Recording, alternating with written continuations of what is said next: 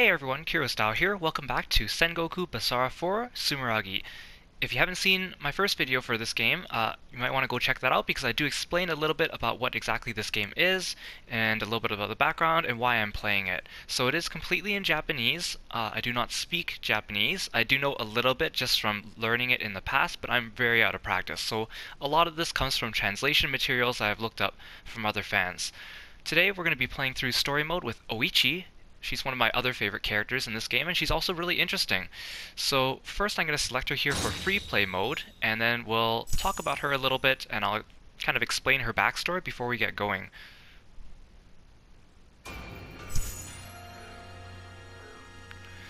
you can see here already, she looks a little bit more unorthodox than what you might think. And that music playing in the background is Oichi's theme. It's very somber, it's really sad. Oichi is the sister of Oda Nobunaga, and in the Basara universe, Nobunaga is the Demon King, so he has a lot of kind of otherworldly demonic powers. So as his sister, she also has a lot of these abilities. You'll see that she seems to be possessed by these demons, and her backstory is pretty sad. She's actually a pretty popular character within the Basara universe because of a lot of this. Now, when I first saw Oichi in Basara 3, when I first started playing, she's an unlockable character in this game. I actually didn't think much of her. I thought she looked almost kind of weird because of the way her bangs frame her face, but I did see a lot of fan art about her. But then the first time I encountered her in the story mode and fought against her, I realized, wow, she's really, really cool. And the English version of Basara 3 actually has a really good English voice cast for her. She is cast by Laura Bailey, who does a fantastic job in English as well. So Oichi is Nobunaga's sister. She was married to Azai Nagamasa, who you can see in the bottom right corner there as her partner in this mode that I have set right now. She and Nagamasa tried to rebel against Nobunaga, and the rebellion ended in failure, and Nobunaga ended up killing her husband, Nagamasa. Then Nobunaga kind of enslaved Oichi into his army and forced her to kind of fight against her will as her inner demons took over. Over time, she became friends with Nobunaga's wife, Nohime, and one of his retainers, a young boy named Ranmaru.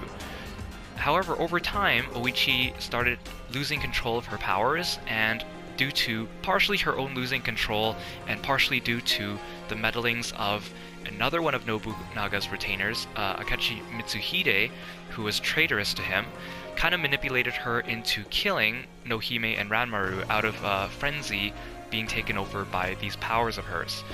Then I guess depending on whose route you take in that game, either Akechi Mitsuhide ends up killing Nobunaga, or he manipulates or tricks Oichi into killing her brother at Honnoji. Then she ends up perishing in the fire that spreads afterwards. In those games, she used to fight with a Naginata in addition to her kind of dark powers. She reappears in Sengoku Basara 3, except now she's a shell of her former self. Her husband is dead, her brother is dead, her friends are dead, so she's really depressed, and she's almost like a walking corpse, where these demonic powers seem to control her almost like she's a puppet. And Nobunaga's remnants, his remaining soldiers, crown her their demon queen and then follow her around, and she just kind of wanders the land until she eventually either joins the Eastern or the Western army. She becomes friends with Tsuruhime in Basara 3, so that's a little bit of a kind of good thing for her, but otherwise her stories are really depressing on a whole. But she's, you know, very sweet and very kind when she's not being possessed by her inner demons. So this game, Basara 4, is almost like a kind of like a prequel to the games. So her husband is alive and playable in this game again. He was absent from Basara 3 because he was dead. And so you'll see in her story, a lot of this stuff happens before that, so you get some moments where she does experience some happiness. Her sister-in-law, Maria, is also in this game, and she seems to have a good relationship with her as well. So hopefully things are looking better for poor Ichi here. Let's have a look at some of her weapons. She's really, really fun to play with, and I'll show you as we play with her because her skill set is super fun, and she's not my favorite character because Sakon is my favorite character, but she's a close second and probably one of my favorite ones to play as. This is her kind of joke weapon. As you can see, it changes her demon arms into these, well, I guess you don't see it on this screen, into these skeletal arms, which looks really creepy, especially when they sprout from the ground. In Basara 3, her joke weapon actually had these demon arms, but they had little hand puppets on them, little plushies, and they were so cute because they were just popping out of the ground and mauling people with these puppets. And when they grab Oichi, it's like they look like their puppets are comforting her. Here's her husband, Nagamasa. He's pretty fun to play as well. I don't play him as much. He uses a lot of like Super Sentai poses and explosions, and automatopoeia appear when he attacks with some attacks. He's a little bit tsundere, I think, towards Oichi. This is his joke weapon. It's like a sign with like an air traffic controller cone. Pretty funny. I'll play as him a little bit since he's gonna be my partner for this round, just because I feel like it's fitting that he plays with his wife.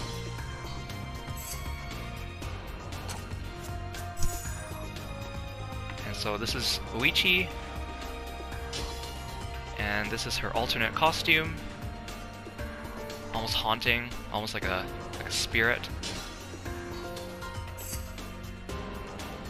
You can just hear her theme is really beautiful. She also is one of the few characters to have her own like vocal image song as well, sung by her voice actress. So I'm gonna exit free play mode, and then we're gonna play story mode with her.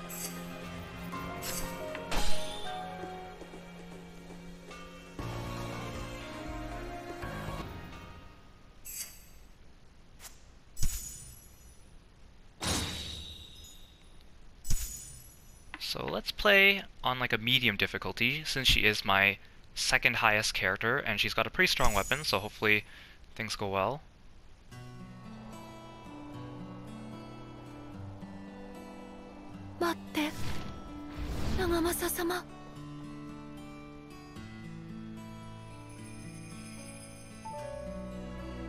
Oh, just listen to that sad music. 長政様がご無事かどうか。長政様は帰る、帰らない、帰る、帰らない、帰る。よかった。まだきっと長政様は大丈夫。一、ここにいたか。また鼻にガンをかけていたのか。あ、長政様、お帰りなさい。貴様にはすまなかったと思っている。私とて叶うならばこの戦、織田勢として参じたかった。だが貴様がその調子では兵の士気にも関わるのだ。そのような暗い顔など即刻削除してしまえ。はい、長政様、ごめんなさい。Alright, so as you can see, most characters during this screen like to wander around on their horse, but Oichi is just wandering here on her own, so it kind of gives that haunting kind of feel. Let's have a look at what stages we have to choose from. Again, I'm going to turn off the roulette system for this playthrough, just because I think it takes away from showing off the characters, so I'll do another playthrough later when I'm actually doing the roulette system. A lot of nutty things happen using the roulettes.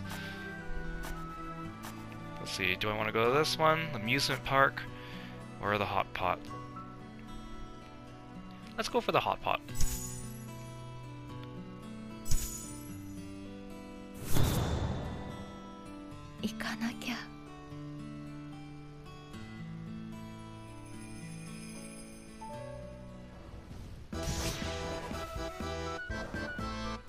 Alright, so there's Oichi. You see she like comes out of the ground all possessed.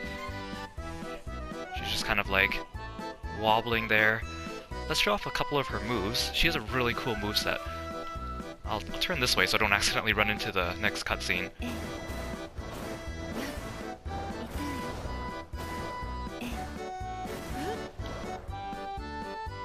So she almost looks like she's like possessed, like a doll.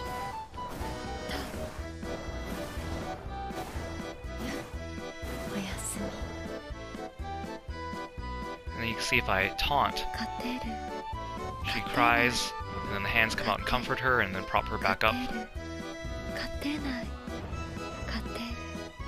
So the cool thing about her moveset is that you can summon these demon arms, and once you summon them, they kind of act independently from Oichi, so you can continue to summon other ones and attack while they do things like grab enemies. So this is her kind of neutral one.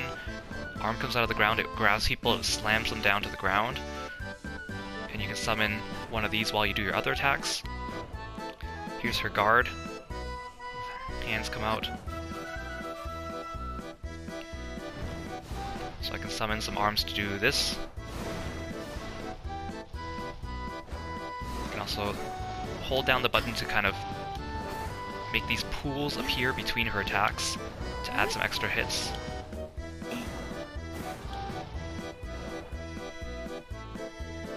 And then I have this attack. It kind of gets thrown into the air.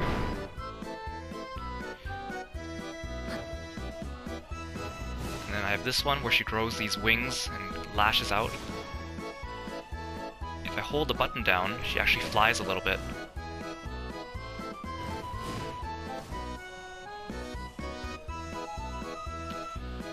I can also attack in midair. And then if I do this, like a slam attack, the arm comes out, drags her back to the ground. And then I have this move. You can see she kind of laughs there at the end. If you hold this button down, you actually grab a bunch of enemies, and you can suck out the life from them and replenish her health, which is super useful. Then I have this one. You create like a pool that gathers enemies for you. And then I have this one, where Oichi kind of unleashes her power, and then it makes these demon hands kind of spawn randomly around her as you walk around. Normally it ends after a certain amount of time, but I have a special inscription equipped on her weapon that makes it so this occurs indefinitely until I cancel it. So it's pretty useful. I'll just keep it on now for the stage. So we're fighting Hideaki here. Hideaki is kind of a coward. He's kind of a normal guy amongst all these powerful samurai, so he doesn't really know how he fits in because everyone's so strong. He mostly attacks just by running around and flailing his arms and falling over and apologizing. He has a hot pot on his back, that's his main weapon. He really likes food, mainly hot pot, so some of his attacks involve throwing food around, eating food, and using his hot pot. He's pretty amusing. I'll do a playthrough with Hideaki in the future, because he's another character that's pretty fun. Also, Oichi just kind of walks around like this, but if I break into a sprint, she just kind of gets held by these arms as they kind of drag her around. Oh, and if I attack while I'm moving, I can summon a big arm to kind of lash out in front of me.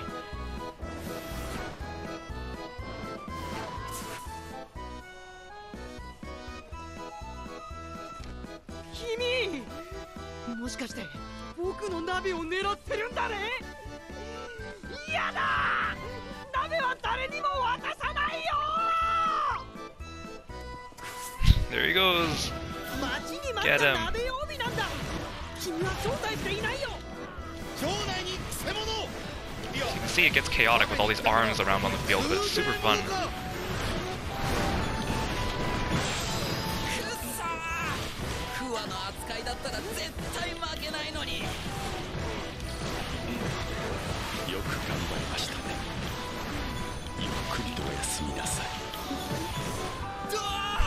There's like giant drawers of vegetables. Ah.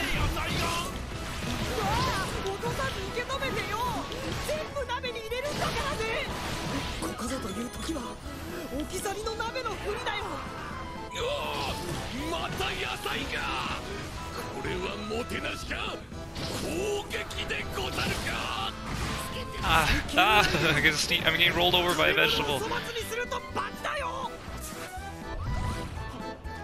Okay, so he's hiding somewhere and eating, so I gotta go find him.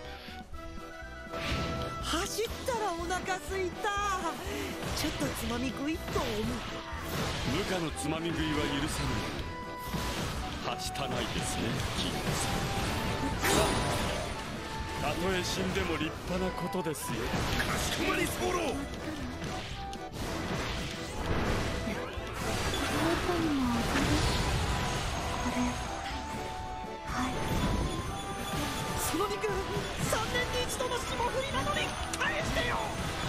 お主、そこにばかりかまけていて良いのか。動かないからではいらないわね。かわいそう。土産の食い物はあるんだろ。早いとこ出してくんな。鍋将軍の許可なしに勝手に肉を入れないでよ。ちょっと僕弱いんだからちゃんと守ってよ。承知いたしました。 I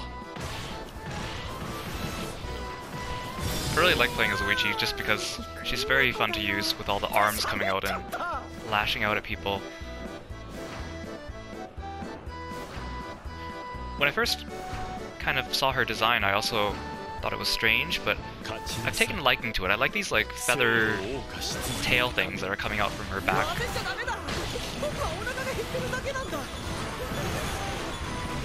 Just cause some chaos here.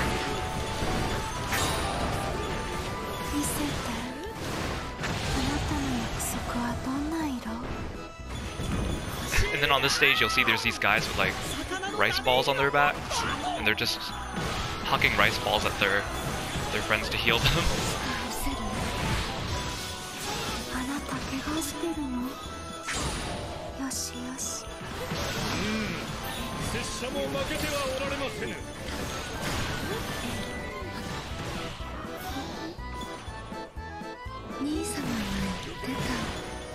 Oh, there he is.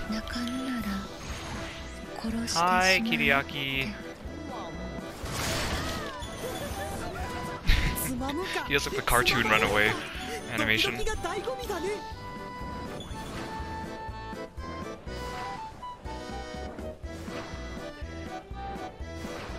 see if he's over here. There's a big hot pot room here. Look at all these soldiers celebrating. Here, I'll just crash your party. Don't mind me.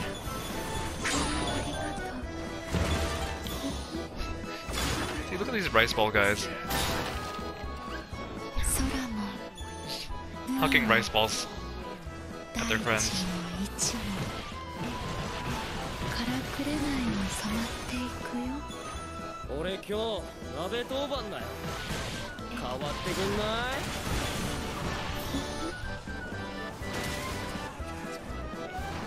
Hey, sorry to disturb your meal.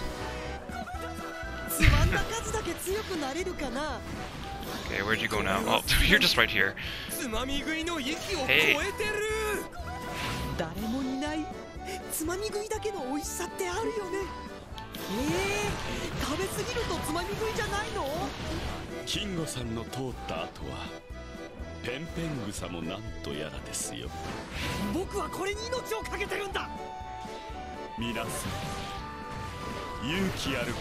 Just tossing everyone around like ragdolls. Oh, to be a demon queen. Well, I forgot to mention this before, but like I said in the first couple games, she actually fought with a Naginata in addition to her dark powers, but then starting from Basara 3, she adopted this moveset where she just fights barehanded, and the demon arms just kind of come out and do all the work. Oh,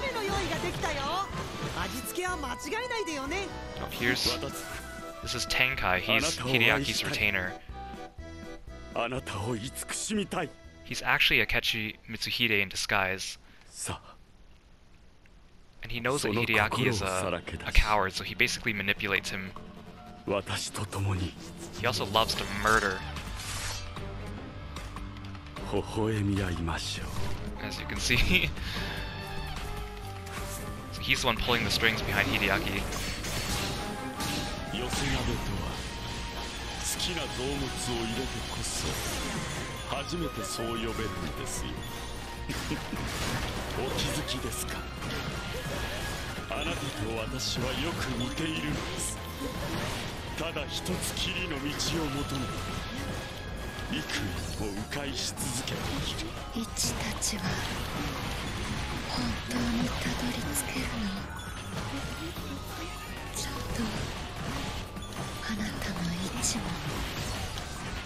Oh, stop guarding, come on.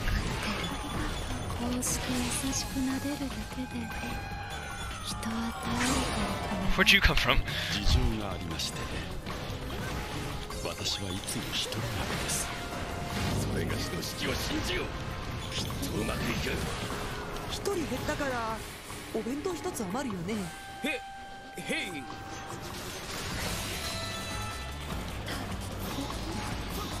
See, wanna see if I can do a double Basara attack.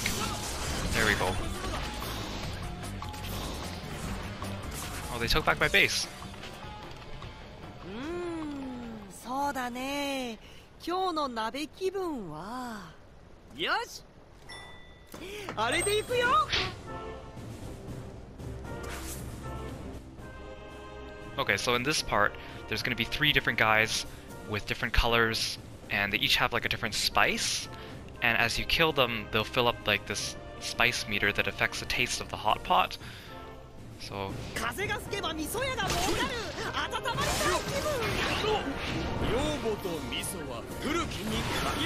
you see these guys like all stacked up on top of each other. There's like, it's like the rice ball guys, and then there's like a guy sprinkling poison into it. Look, he's like using like a pepper shaker to like sprinkle poison into the rice balls, and then when they throw the rice balls, they're poisonous rice balls that get left on the field, and you get poisoned if you run over them. It's really cute. It's really funny. Let's go take back our base real quick. Well, first I'll defend this one.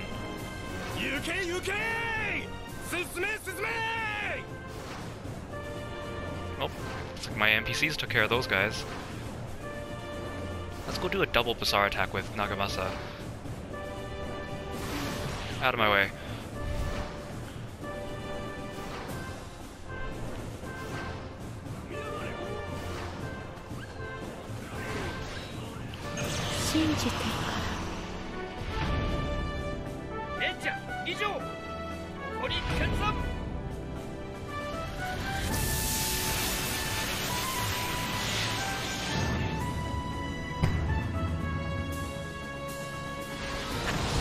There we go. Did you see Oichi's character painting was like the demon arm coming out of the ground? Let's go take care of these guys. Look at that giant hot pot, that looks so good.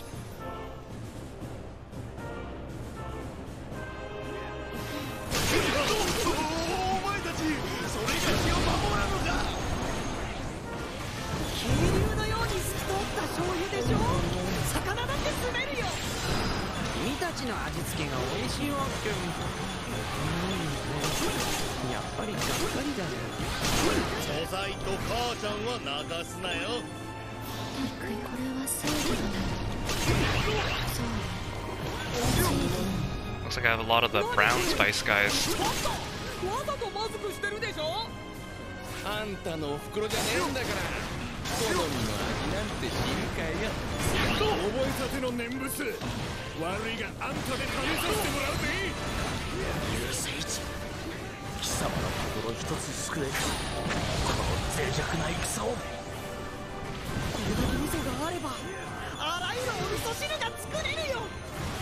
Looks my demon arms got cancelled out. Here we go.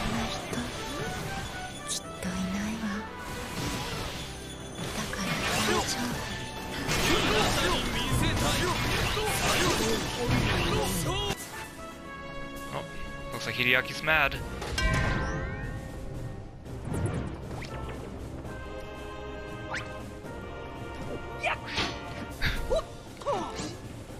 Oh no, he's so intimidating. Okay, let's use our Basara attack on him.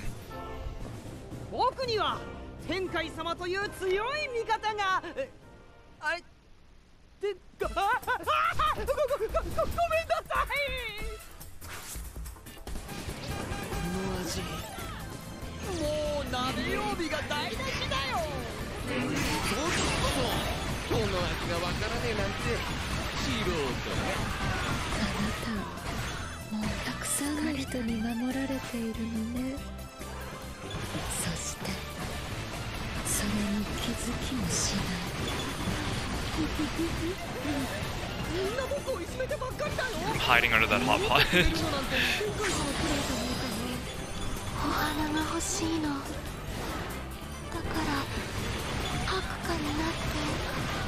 僕が隠れたら突撃。まだ隠れてないよ。とても寂しくてこのぐらいかしら。いってらっしゃい。我らが50人がかりで挑んでも到底及びますまい。キング様の判断を待つ。 I almost feel bad for beating him up, but he hurt me by running into me. Now he's spinning around on his hot pot. 方なんて一にはわからないわ。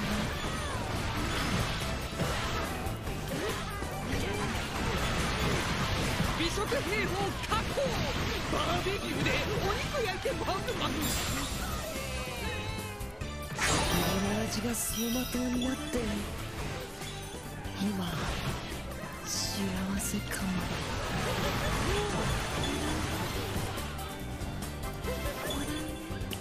ありがとうカツ。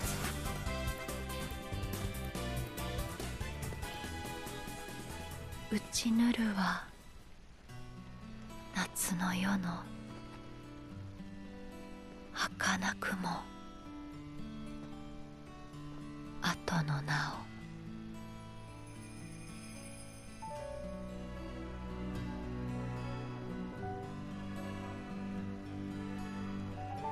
Alright, that was pretty fun. Let's oh, ない I thought I was gonna have to sell some weapons, but I didn't. ない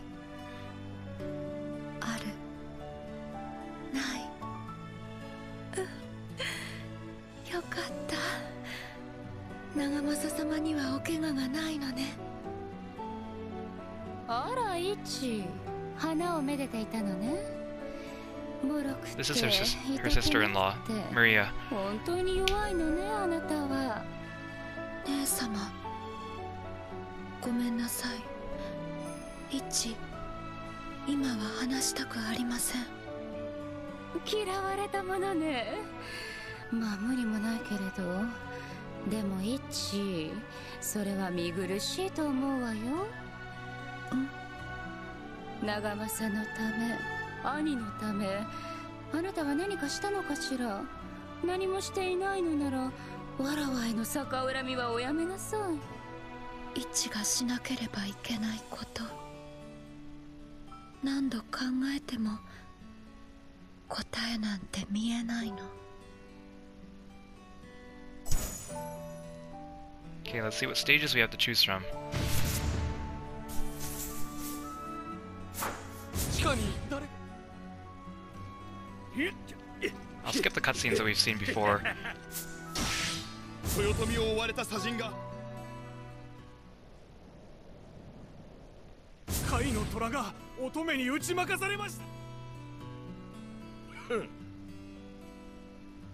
た。わしの乾杯じゃ。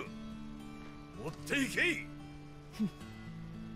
男ども、覚悟しておけ。この私が貴様らの少年を徹底的に叩き直してやる。小早川秀明が逃走。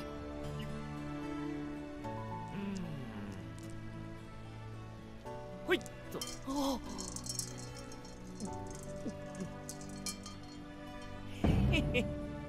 吹いてるね。遊んでる場合じゃないよ。天海様。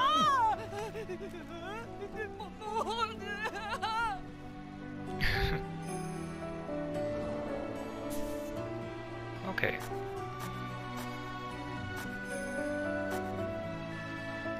Let's try doing Sokka on stage. This one's kind of a weird one. I don't remember if I know how to do it.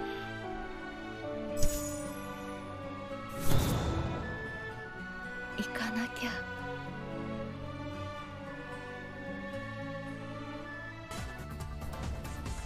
ほい、来たお客さん。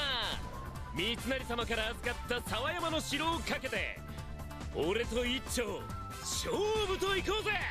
でもそうだな、普通に金をかけてもつまんねえし、ここは一つ別のもんで行くとしましょうか。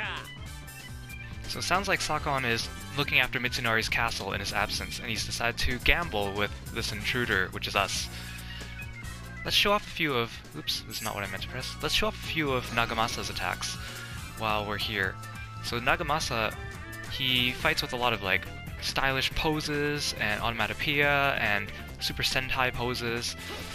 So you'll see he attacks, and afterwards he strikes a pose.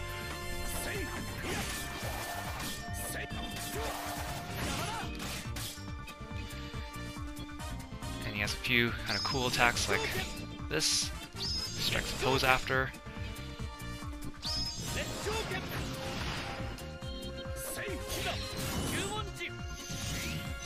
Look at this nerd striking all these poses like a superhero.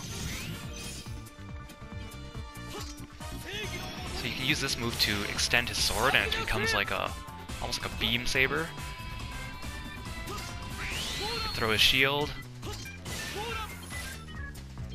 And then this is an attack I really like. It looks super stylish.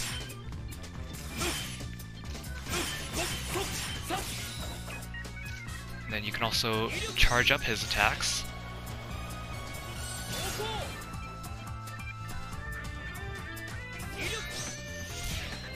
So the more you charge up, see now his shield is glowing in addition to his sword. And then you can make it so he is also charged up. This move is a shield.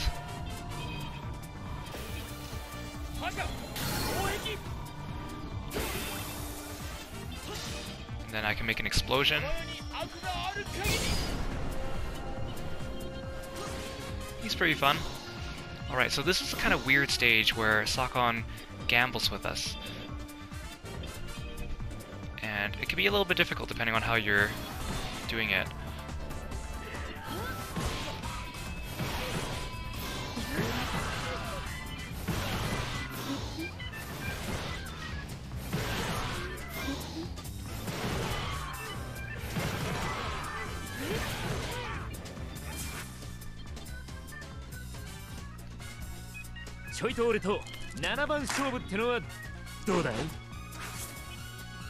Alright, so what we're going to do is Sakon is going to gamble with us, and instead of wagering money, we're going to wager our stats. So those 5 symbols right there represent our different stats. So each base will represent which stat we are wagering. So what we're going to do is when you take over the base, a dice is going to fall, and you need to call whether it's even or whether it's odd. So in the bottom left corner, it will tell us whether we're looking for even or looking for odd. Now, the thing is, it's really hard, and Sakon cheats a little bit, so what we do is if we can KO him before rolling the dice, then we can actually roll the dice over and over again until he wakes up, which will give us a chance to get the one that we want. So let's see, we want odd numbers, 1, 3, or 5. So let's, just before we take over the base, let's take out Sakon.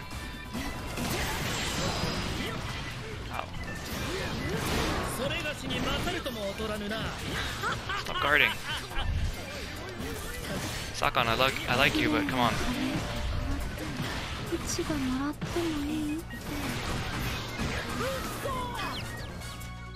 Okay, he's down.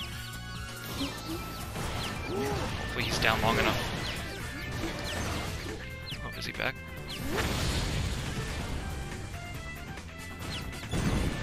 Okay, so it's odd. Okay, so I'm not gonna hit the dice by accident, so that there we go.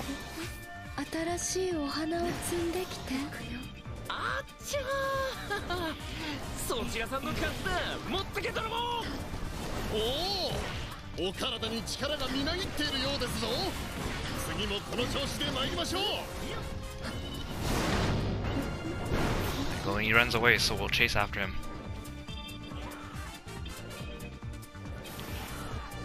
戦場に拉致を開けました。さあ、お急ぎを。二番勝負だ。マジ半端ねえの。ハンデどうだ。さあさあ、あんたのやる気バシッと張ってもらおうじゃねえの。イッチ、あまり長政に突き上がらせてはダメ。たまには締め上げてやりなさい。そんな。 Spaces, a couple stacked on top of each other, so I might have to knock Sakon out a second time. Oh. time I want an even number. Where the dice go. Oh no! Okay, I didn't get it. Guess I should have waited for him to wake up and then got him again. 死んだ人はね、あちらの岸でお花になるの。知ってた？拙者もあのような活躍をしたいのだがな。So I'm not using my demon random spawn arms move because I don't want them to accidentally hit the dice. Maybe I'll take out one of the bases and then I'll take out Sengoku. こんなとこでうちらが負けるわけねえ。ちっちゃく負けてでっかーくか。やっぱ戦はこれさ。そらそら、もっと骨のあるやつはいねえのか。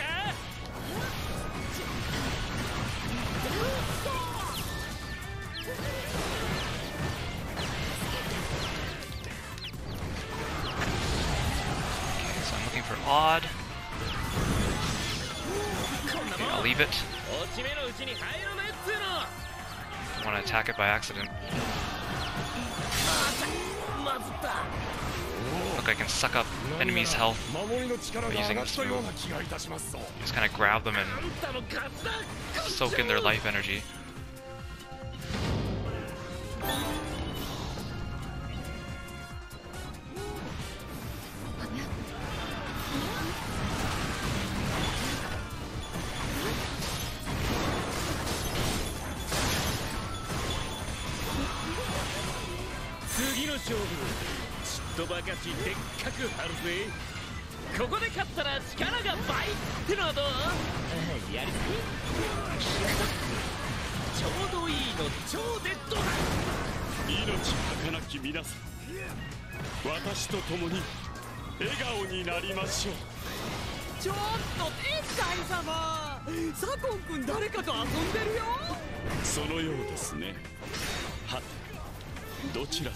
Nice, I like parried him. I'm so bad at guarding and parrying in games. I'm the type of person that just keeps attacking or tries to dodge it instead. If you play Smash Bros with me, I do not guard. It's just not in my nature. Oh, there's still another base. Come on. I want odd.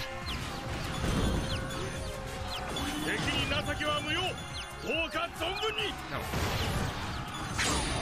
Come on. Yes! Just in time. Couldn't just stand there as he waits to run off. Can't actually go into these dark storerooms. Come on, Sakon, you can make it. There you go.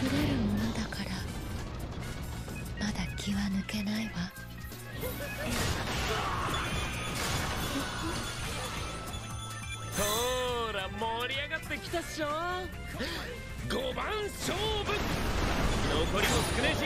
I'm like locked in by these ninjas. Let's take them out.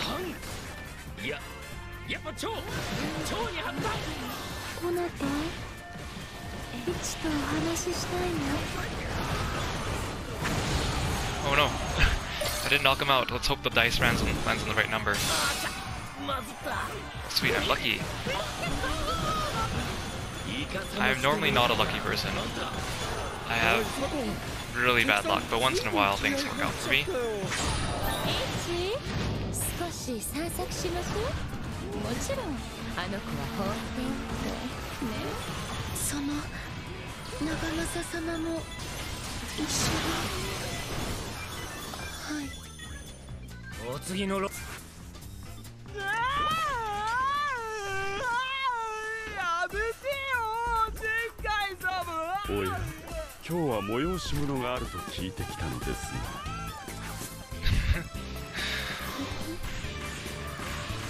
Okay, so in this part, we're trying to collect the most amount of food, so all the enemy soldiers have been reimagined as being made of food. And I'm competing with Tenkai, and Hideaki to see who can collect the most before the timer runs out.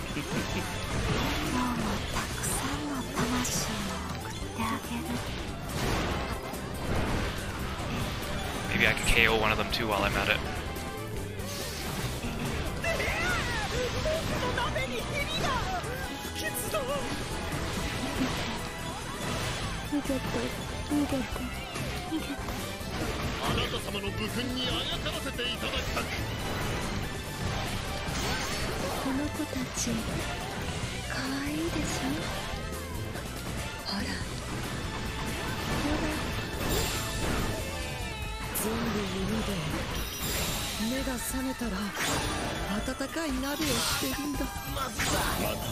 Look at all that money.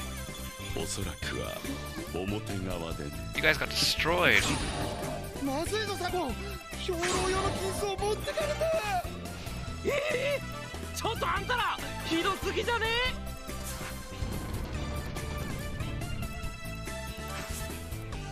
そんじゃまあ次はいよいよ。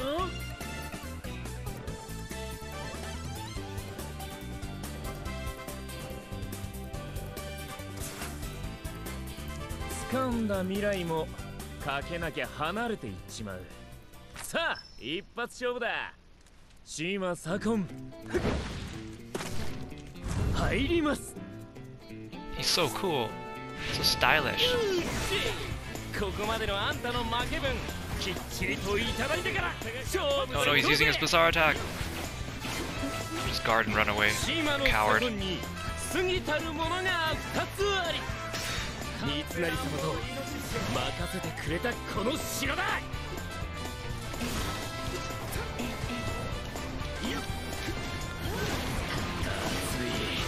Help me out, Nagamasa. There we go.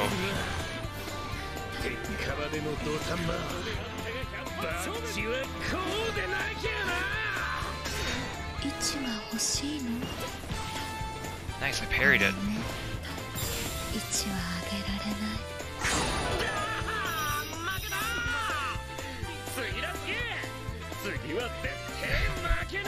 It's hard to see, but he throws a pair of dice right at the end before he passes out. I'll just weep over his body.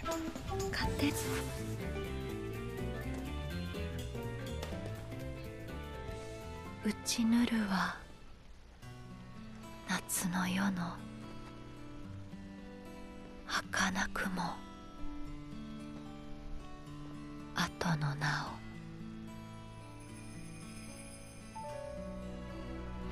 So strange, I go through such a joyful, upbeat stage and then you hear all this depressing music. ご報告です。兄様がそれ本当？我らを討滅すべく兵を揃えている最中とか、収穫と思わしきはかかれ柴田こと柴田勝家。柴田様、どなた？存じ上げないわ。何でもかつてひい様の兄上様に牙をむいた狂人とか。そういえばいた気がするわ。そんな人。兄様に逆らうなんてすごいのね。噂ではその男をひい様に、いえ、何でもありませぬ。お忘れくだされ。とても嫌な感じがする。どうして？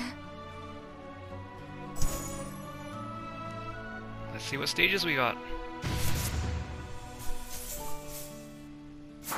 竹中半兵衛が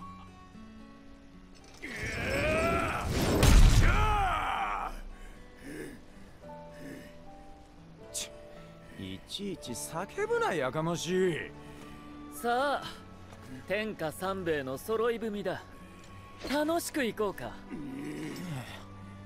近頃は獣だ。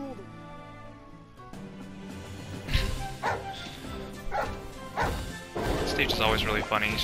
Just a bunch of animals hanging out together.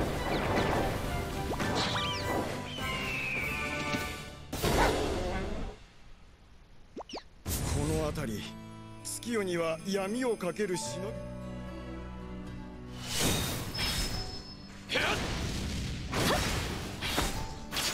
These are the 3 ninja characters in the game. お尋ね者に近づいています。 Okay, who do we want to take down? Let's do the animal battle.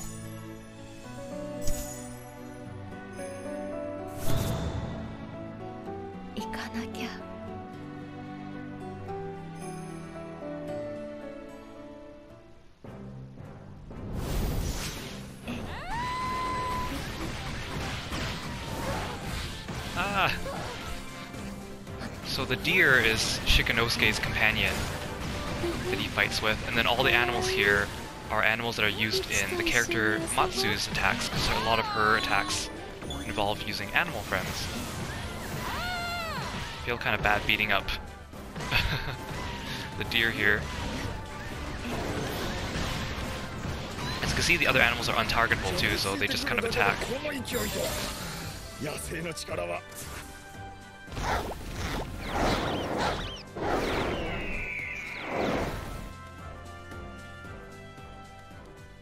Yes, I am your superior. I sure showed them a bunch of animals.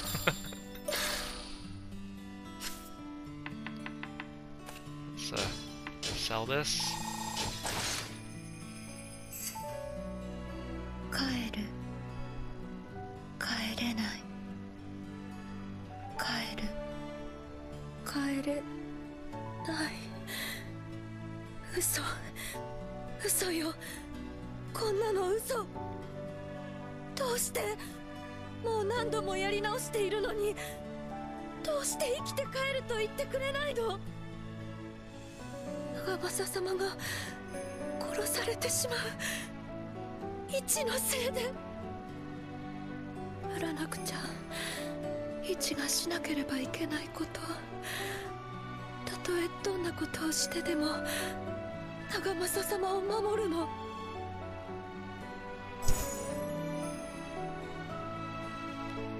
Have a look at our next stage choices.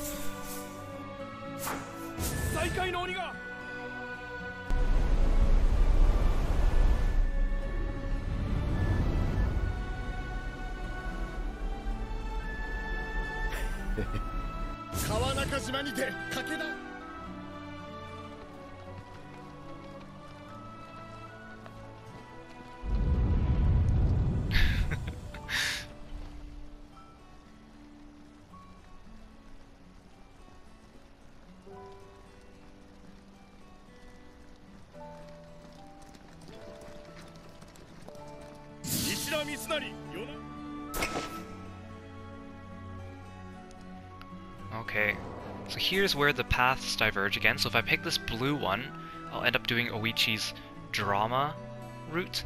She doesn't have an anime route, so there's no red scroll one here.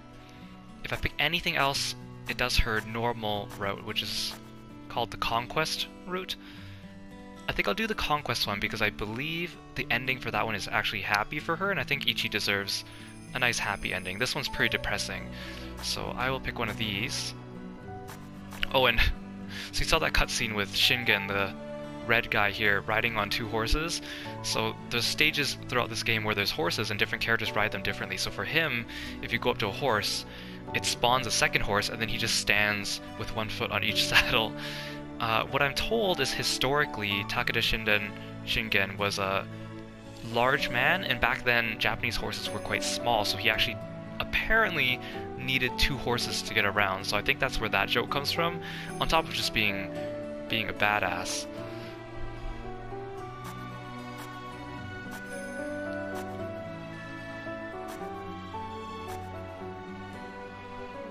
Let's do this one. Let's do Motochika's stage.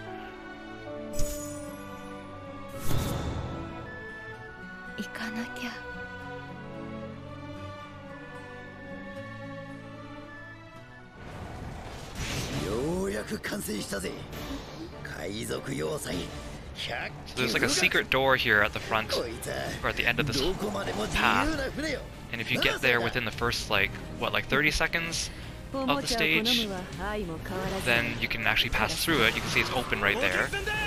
If you don't, it closes after that time has passed. I'm gonna skip it because I want to actually show you the stage. Ow. Oops, I did not mean to do my Basara attack. There you go.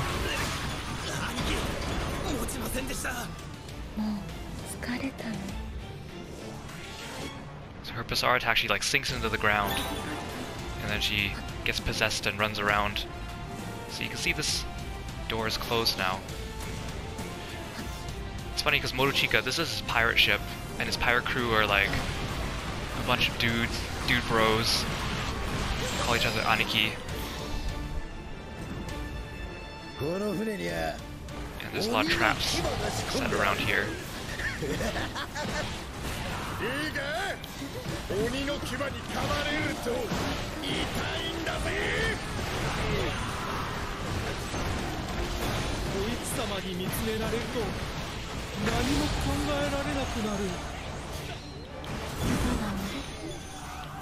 So taking over the bases disables the traps. Get rid of any survivors.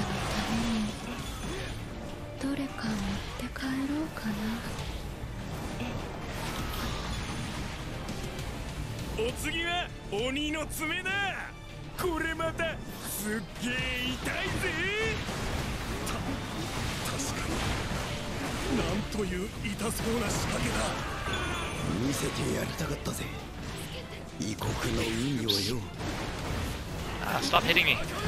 I'm just trying to activate my random demon arm move.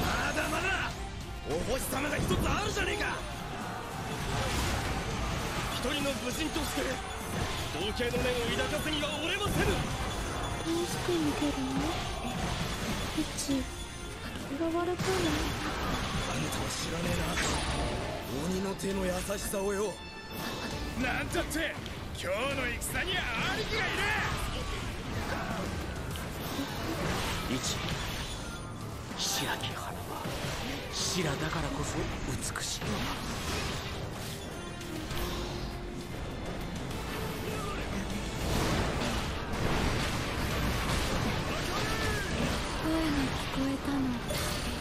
Spikes are getting dangerously close to me.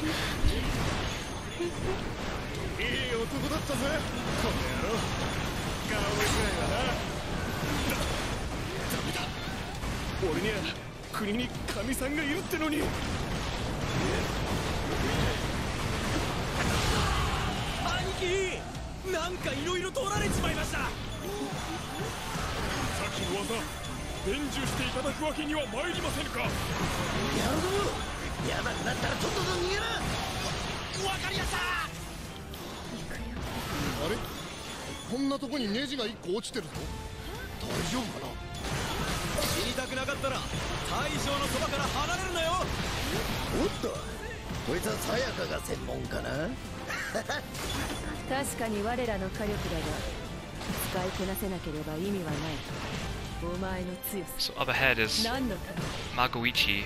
She's the leader of a bunch of mercenaries, and she's a certified badass. She fights using firearms, and you can switch between using her machine gun, or her magnum, or her shotgun. And she's got grenades and like a missile launcher. She is super cool.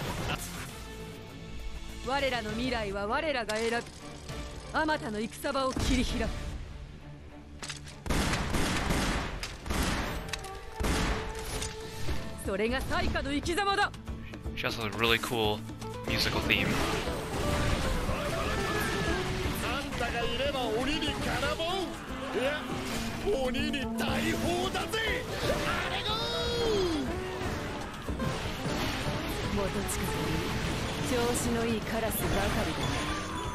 You can barely see anything on the screen here when I'm attacking as Oichi because of all this stuff going on.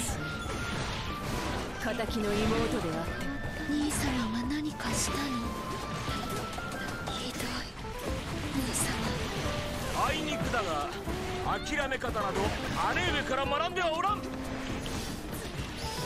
keep forgetting that I can control my computer partner and ask them to help me.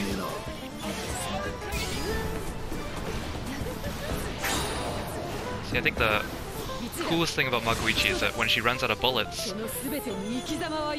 instead of reloading her guns, she just pulls out another gun and she tosses the other one to the ground, like as if it's useless.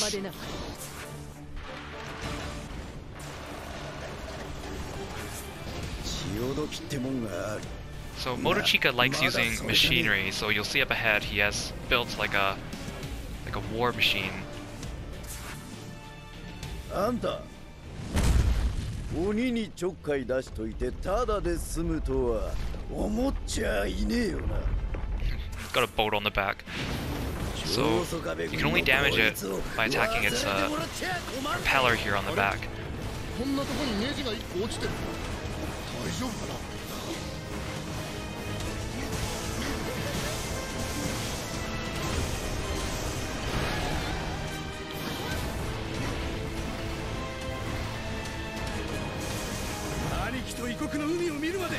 Well, thanks, Nagamasa.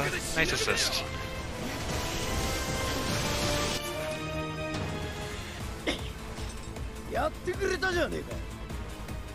いいぜ。こいつを見て、漏らしちまっても知らねえぞ。はっき、やっしん。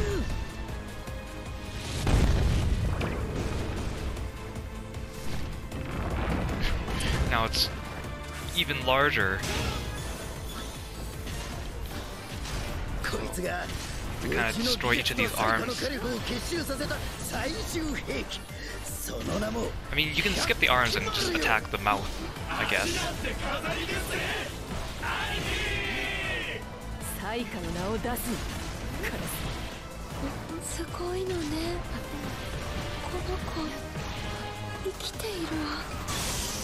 Yeah, got that one down.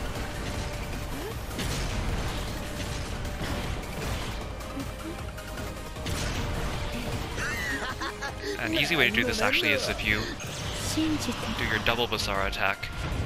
Pretty much wipes out the arms altogether. I'll cheat a little bit.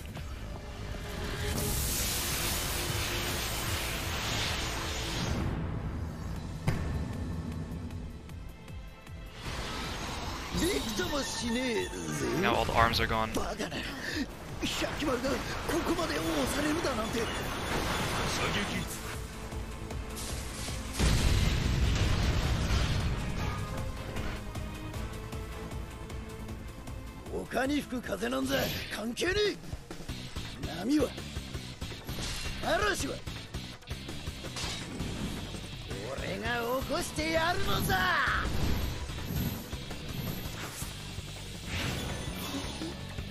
Mochika's a pretty cool badass too. He fights using like a ship anchor that he swings around on a chain.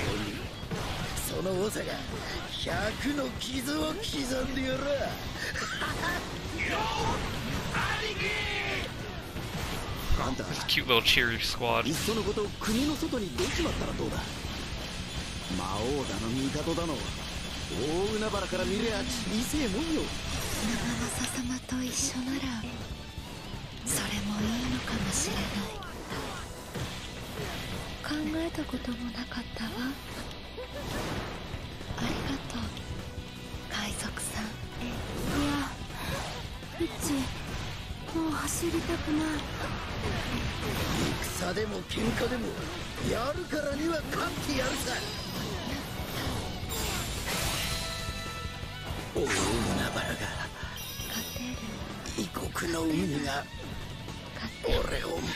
Like his death pose, he pretends to just walk it off and he takes a couple steps and then he falls over.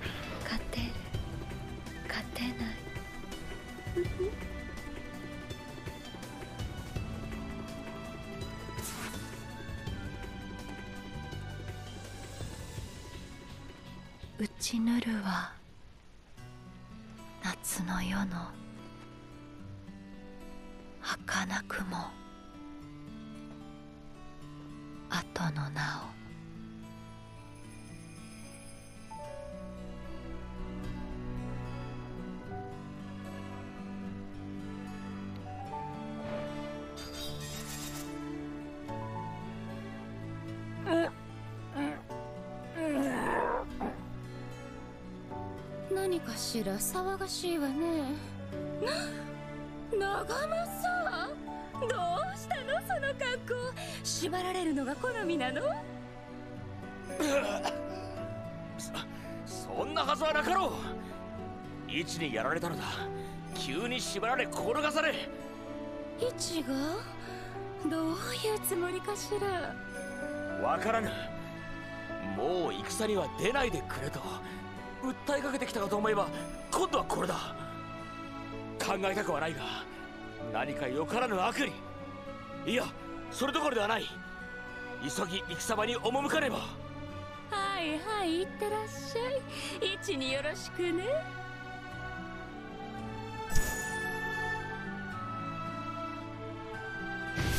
Since we're doing her normal route, the stages are still semi-randomized instead of predetermined.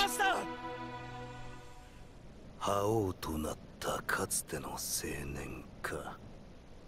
さて、どんな音色を奏でてくれるか。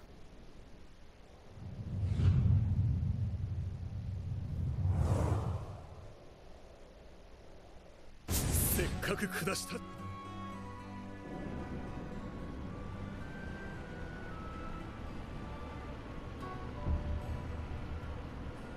石田軍が関ヶ原。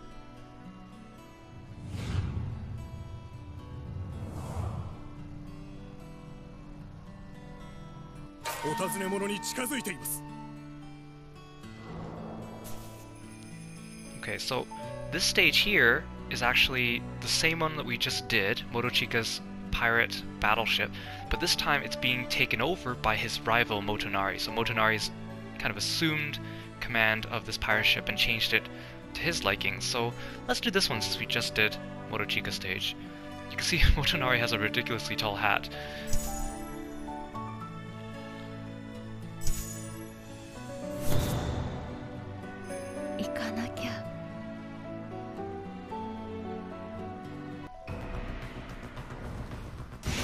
男より奪いし者、我が有益に使うは道理。天空日輪よ、起床しこの国を支配せよ。 So Motonari is like a scheming tactician, always trying to manipulate other people to meet his ends, and he's a rival of Morochika's.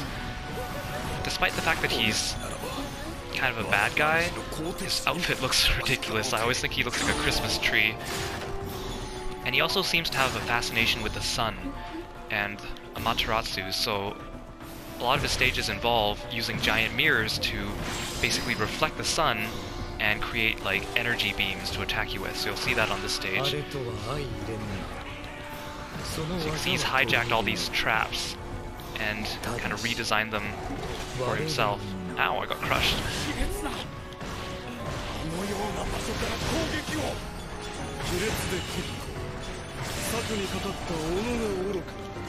Oh darn, I missed the last one.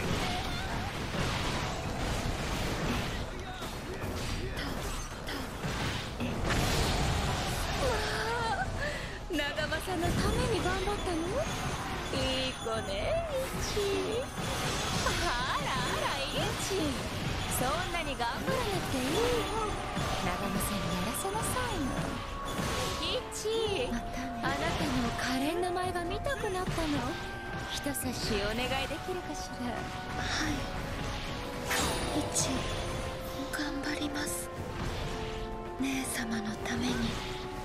イチ、貴様が戦う必要などないと何度言え He's ば got わ these かる。 like 命を投げ打て。 beams of sunlight that come down towards me, tries to incinerate you. 焼き尽くせ。ここは天空。日輪の過去ぞあり。 I think it's a bonus if you get through his stages without being hit by a single beam of sunlight.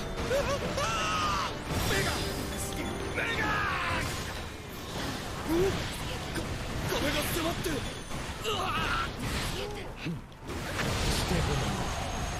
損害の報告などせずともよい。あと一つ、攻撃の手は緩めねえ。覚悟しとけよ。ヒラリのくるぶしに浸す兵卒らの涙が見えるか。 Ow. Motonari is also one of the characters that doesn't really care about his own troops.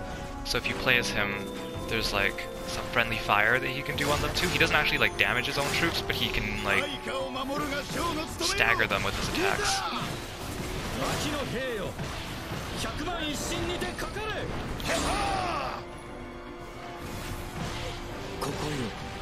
Those dangerous beams of light.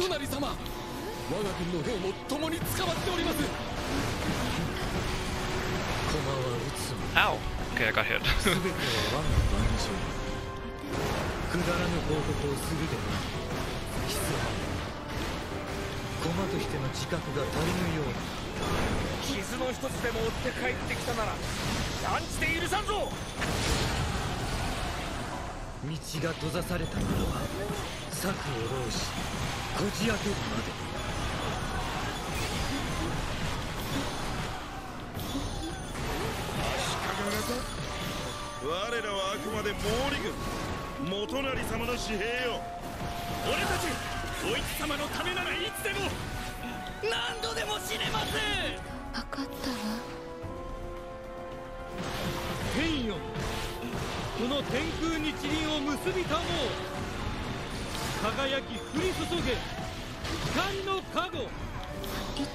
Oh, I got animation locked there.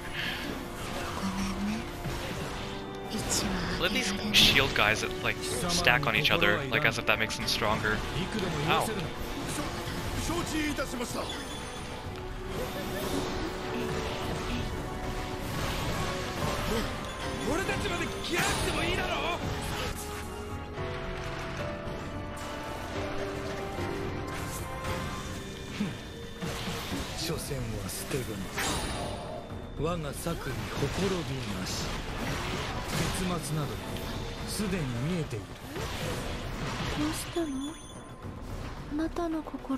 See that giant mirror in the back that he's using?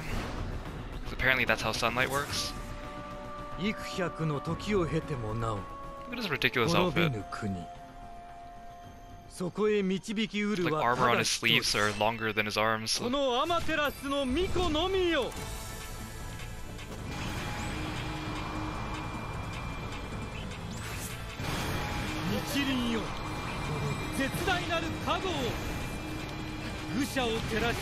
running away. Eat my Basara attack.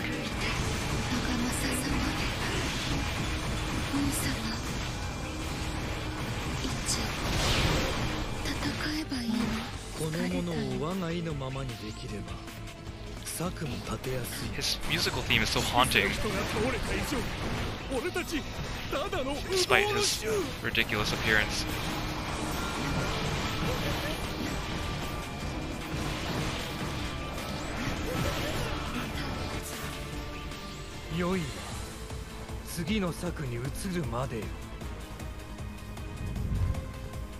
Praise the sun.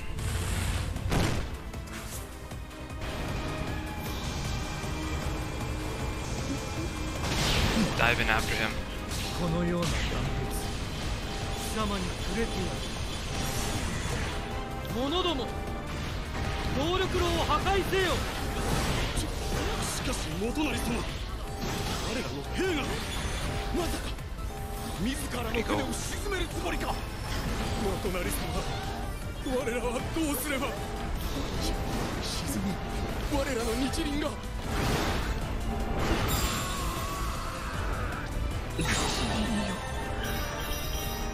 Just gonna teabag him casually.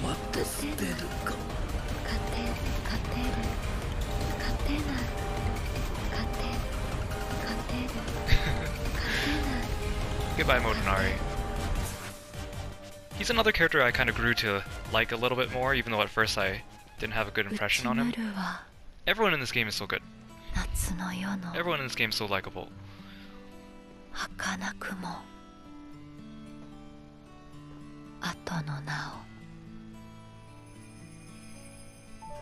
I'm kind of disappointed Oichi doesn't have her own stage in this game. She had a really good stage in Basara 3, where you keep killing her and she keeps reviving herself like a demon and coming after you.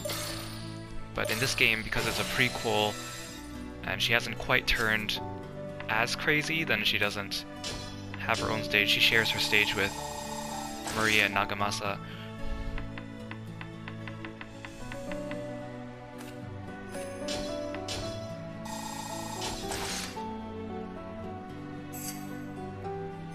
Ichi, 以前のあの猿靴はあれは一体どういうつもりだ。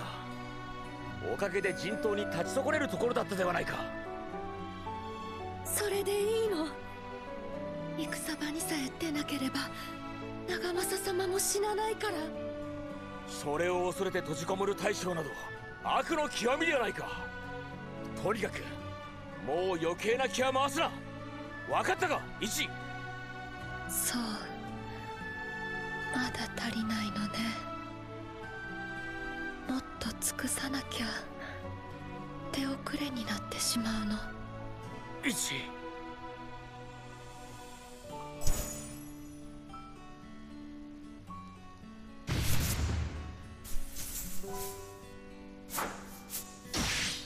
何？流行堂？ Get ready, 真田幸村。万全でござる。Okay, here comes. 待ってな、デビルキング。おお。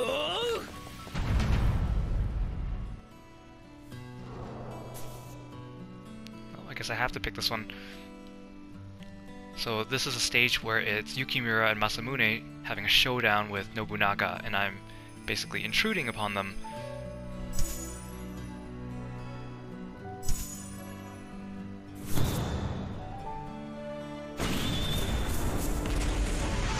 This is the last stage for this normal route. Ichi, 近頃の貴様は少し苛烈に過ぎる。なぜ進んで血を浴びに行くような真似をするのだ。だって長政様が隠れていてくれないから。イチが頑張らなくちゃ長政様が傷ついてしまうわ。イチ、貴様一体何を？お願い、長政様、イチにやらせてね。絶対に殺させない、負けさせない、煩わせない。イチ、今度こそ絶対に守ってみせるから。行かなきゃ。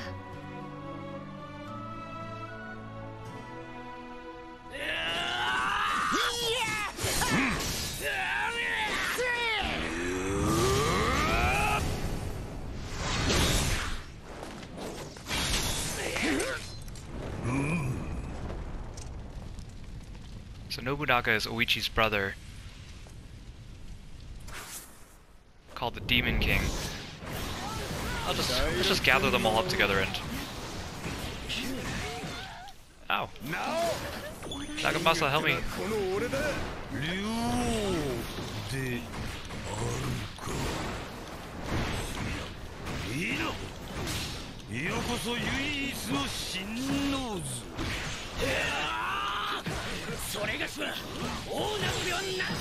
Ah, things are getting crazy. 兄様、早く逃げて。たとえ兄様でも抗えない。よう、あんたもおっさんの首にやるか。疲れたの。Okay. I think I got rid of Masamune. So right now the theme song for this game, sung by TM Revolution, is playing in the background, but because it's copyrighted, it gets not recorded on the game's PlayStation 4 recordings. That's why you probably don't hear any background music right now. It always plays for the last stage you select on your story mode. Ah!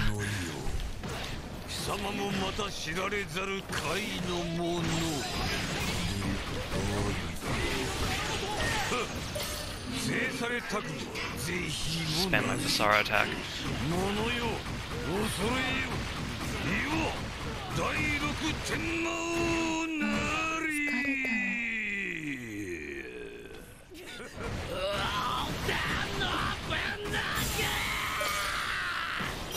There goes Yukimura. Oh, and there goes brother.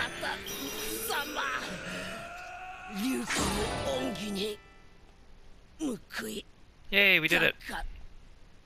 勝てるなればゆく勝てるまでよ新た本能の導くままに。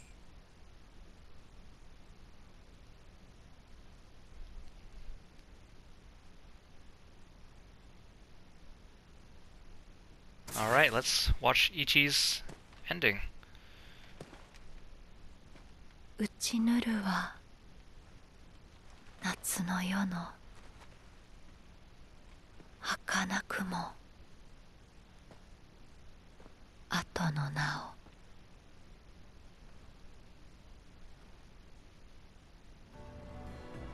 そうそうこれでいいの。イチが血にまみれることで長政様を救えるならイチは何だって。イチ長政様。イチもういい、もう十分だ。イチ長政様は下がっていてイチは長政様に危ない目に遭ってほしくないの。長政様の敵はイチが全部取り払ってあげる。もういいんだ。イチ、私は貴様が傷つくことを心よく思いはしない。え？イチが傷つく？弱いから。イチが弱くて情けないから。ごめんなさい。長政様、長政様。イチ、私はお前を守る一人の男でありたいだけだ。ただ一人の。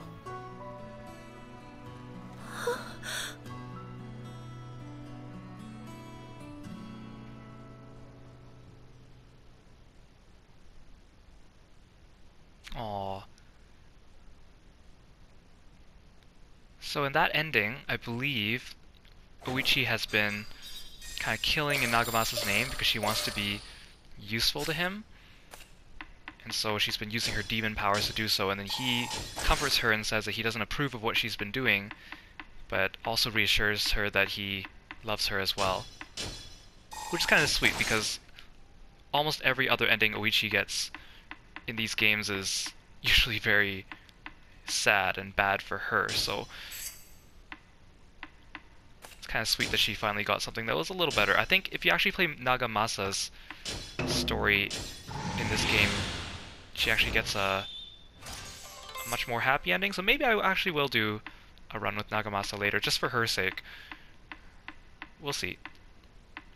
Sell some of these weapons. Oops, and sell some of his.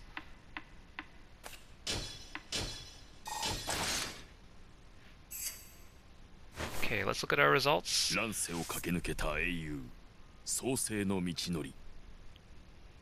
it's summarizing all the stages we've done. The game's ending theme song is being sung in the background, but again, it's copyright, so it doesn't get in the recording.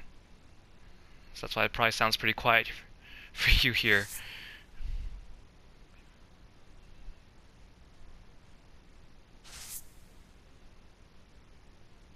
How did we do?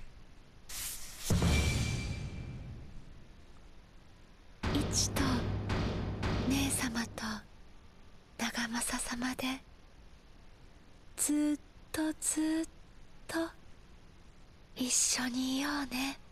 その時代は1000年の時を超えて繁栄を極めるのであった。 Alright, and that's Oichi's conquest, or normal, ending.